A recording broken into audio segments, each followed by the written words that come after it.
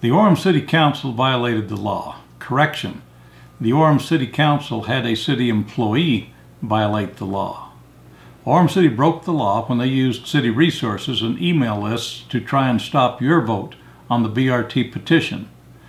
Steve Downs was fined because he used city email to influence the outcome of a referendum petition.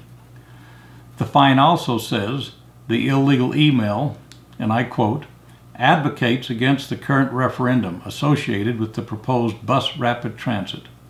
Steve Downs was fined $250 because he broke the law for the Orem City Council.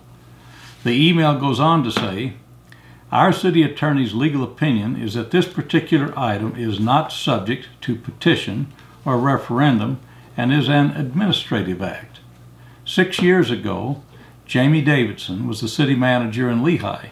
He and the Lehigh City Council illegally attempted to block petitions by Lehigh City residents.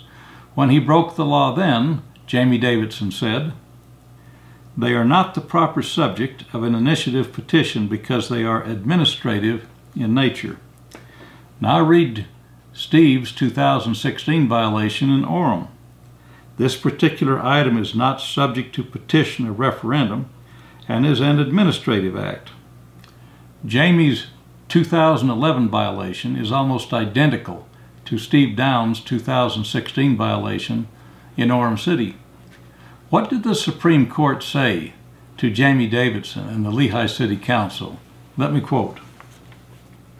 We uphold the initiatives proposed by petitioners as properly legislative and reject Lehigh City's various objections to placing them on the ballot. The current Orem City Council does not represent you. They illegally used your money to try and stop your vote on the BRT petition. This fall, fire Brunst, Sumner, Spencer, and McDonald, and replace them with 4 new city councilmen who will respect you. Thank you.